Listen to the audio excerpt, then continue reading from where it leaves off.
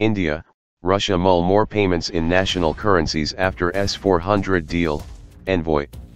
Moscow, India and Russia are considering the possibility of making payments for defense contracts in national currencies more often after closing the ruble-denominated deal for the delivery of Russian S-400 missile systems to India, Indian ambassador to Russia Bala Venkatesh Varma told Sputnik.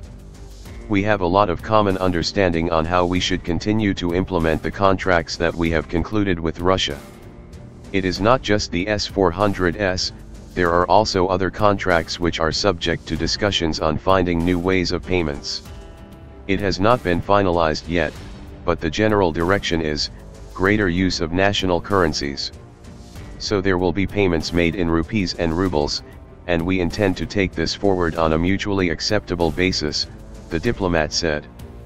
Asked about the finalization of the deal to provide India with Russia's S-400s, the ambassador said that the schedule agreed by the two parties would be met and the first deliveries of the defense systems would take place in 2020.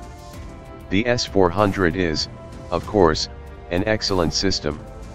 That is the reason why India is taking forward the cooperation with Russia on that. It is a defense system which is extremely good in terms of air defense at a very, very high technical sophistication, and therefore, we are happy that this contract has been concluded, the ambassador stressed. The statement has been made after Moscow and New Delhi concluded a contract on the deliveries of Russia's S-400 missile systems to India worth over $5 billion in early October.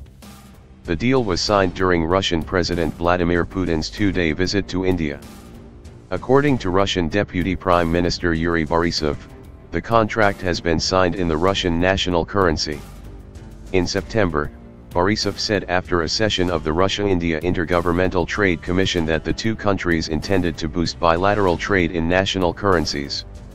The S-400 is a next-generation mobile missile system which can carry 3 different types of missiles capable of destroying a variety of aerial targets at a short to extremely long range, from reconnaissance aircraft to ballistic missiles.